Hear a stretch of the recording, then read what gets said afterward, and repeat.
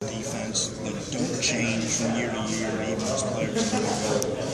Really, just our toughness and our physical ability. We pride ourselves in trying to stop the run. We pride ourselves in being the most physical team, and that's one thing. Those are a couple of things that will never change.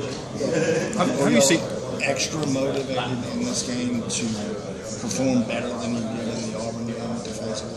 Most definitely, we have a chip on our shoulder. We feel like we have something to prove because we didn't play our best game last year. Our last game, we didn't play our best game. So we really are coming out with the mindset that we have something to prove and show people that that's not how Alabama's going to figure it. How have you seen that? You think you played your best game against Auburn? Really, I just think there were some outside factors, just the hype of the game and all that.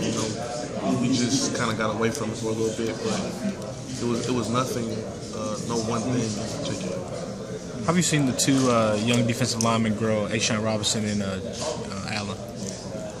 Well, both of those guys are coming along, pretty good, and each day, I'm with them and I'm trying to teach them and give them all the knowledge that I got, from older guys like Damian Square and Jesse Williams and Chapman, guys like that.